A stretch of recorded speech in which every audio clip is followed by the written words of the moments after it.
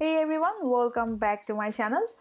আজকে আপনাদেরকে খুব সহজ আর মজার একটা পুডিং করে দেখাচ্ছি আর সেটা হলো ভ্যানিলা পুডিং। এই পুডিংটা বানানো অনেক সহজ আর অনেক কম সময়ে বানানো যায়, সেই সাথে খেতেও বেশ মজার।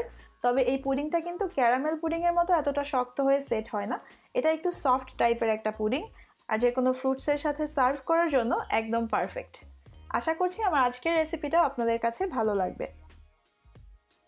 পুডিং বানানোর জন্য প্রথমে আমি একটা বাটিতে হাফ কাপ চিনি নিয়ে নিলাম আর নিয়ে নিলাম 3 টেবিল চামচ কর্নফ্লাওয়ার। আপনারা চাইলে কর্ন স্টার্চও ইউজ করতে পারবেন।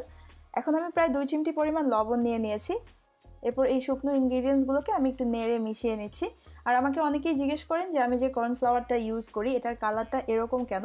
আমার এখানে যে কর্নফ্লাওয়ারটা পাওয়া যায় সেটা এই কালারেরই, বাট আপনাদের কাছে যেটাই অ্যাভেলেবল আছে আপনারা সেটাই ইউজ করতে পারবেন।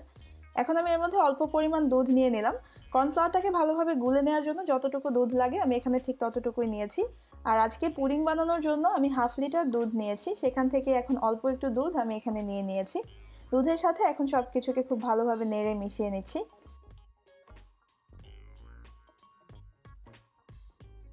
চিনি আর কর্নফ্লাওয়ারের মিশ্রণটাকে আমি দুধের সাথে খুব ভালোভাবে মিশিয়ে নিয়েছি।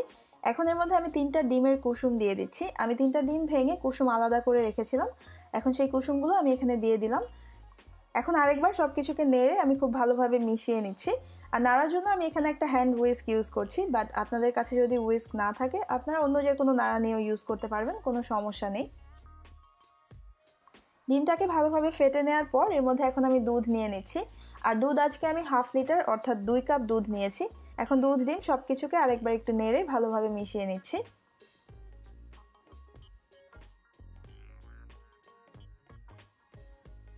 সব কিছু খুব ভালোভাবে মেশানো হয়ে গেছে।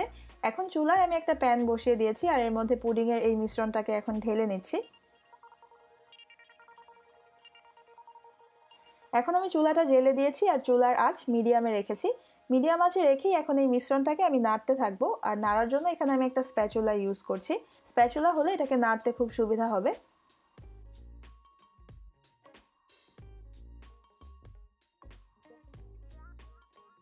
প্রায় 5 মিনিট নাড়ার পর এই পুডিংয়ের মিশ্রণটা এখন হালকা ঘন হতে শুরু করেছে।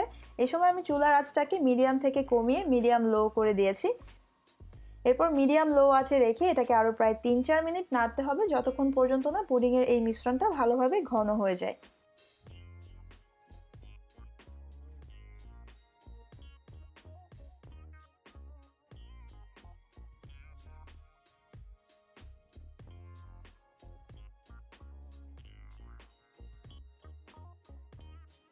এখন ঠিক 4 মিনিট পর এই পুডিংটা এরকম ঘন হয়েছে।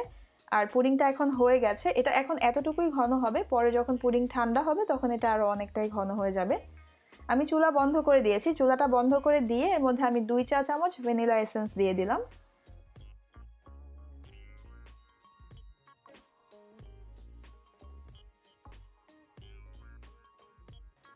আর আমি দিয়ে দিচ্ছি 2 টেবিল চামচ বাটার।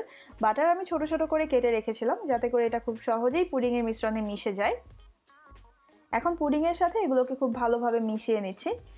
আর এই ভ্যানিলা এসেন্স এবং বাটার কিন্তু চুলা বন্ধ করে দেওয়ার সাথে সাথেই পুডিংয়ের সাথে মিশিয়ে নিতে হবে, কারণ ঠান্ডা হয়ে গেলে এগুলো খুব ভালোভাবে মেশানো যাবে না।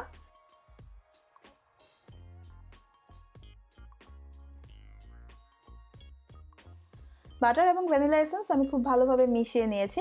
এখন এই পুডিংয়ের মিশ্রণটাকে আমি একটা ছাঁকনি দিয়ে ছেঁকে আরেকটা বাটিতে নিয়ে নিচ্ছি। তবে এই স্টেপটা অপশনাল, আমি জাস্ট পুডিংটাকে আরেকটু স্মুথ করার জন্য এই কাজটা করছি। তবে আপনারা চাইলে এটা না করলেও পারবেন। বাই দ্য ওয়ে, আপনারা যদি আমার কোনো রেসিপি বাসায় ট্রাই করেন তাহলে কিন্তু চাইলে সেটার পিকচার আমার ফেসবুক গ্রুপে শেয়ার করতে পারেন, যেহেতু ইউটিউবে শেয়ার করার কোনো অপশন নেই। আর আমার ফেসবুক গ্রুপ এবং পেজ দুটোর লিঙ্কই আমি আমার ডেসক্রিপশন বক্সে দিয়ে দিব, আপনারা চাইলে সেটা চেক করতে পারেন।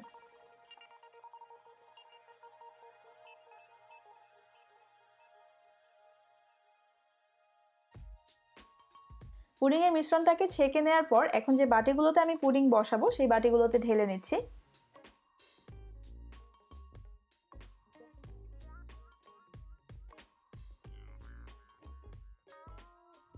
বাটিটাকে এভাবে একটু ঝাঁকিয়ে নিয়ে একটা স্প্যাচুলা দিয়ে উপর দিকটা আমি একটু সমান করে দিচ্ছি।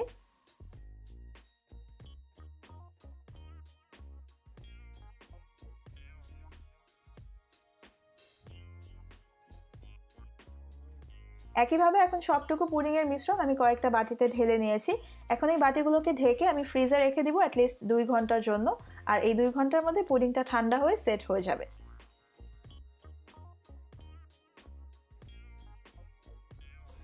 এখন প্রায় 2 ঘন্টা পর পুডিং আমি ফ্রিজ থেকে বের করে নিয়েছি। আর পুডিংয়ের সাথে সার্ভ করার জন্য আমি কিছু আম ছোট ছোট করে কেটে নিয়েছি। আপনারা আপনাদের পছন্দ মতো যে কোনো ফ্রুটসের সাথেই এই পুডিংটা সার্ভ করতে পারবেন। আবার কোনো ফ্রুটস ছাড়াও এই পুডিংটা সার্ভ করা যাবে, ফ্রুটসটা টোটালি অপশনাল। দেখে নিলেন যে কত সহজেই আর কত অল্প সময়েই খুব মজার এই ভ্যানিলা পুডিংটা বানিয়ে নেওয়া যায়। তাই আমি আশা করছি আমার আজকের এই রেসিপিটাও আপনারা বাসায় ট্রাই করবেন, আর ট্রাই করলে আমাকে অবশ্যই জানাবেন আপনাদের কাছে কেমন লেগেছে। আজকের ভিডিও দেখার জন্য আপনাদের সবাইকে অনেক ধন্যবাদ। সবাই খুব ভালো থাকবেন।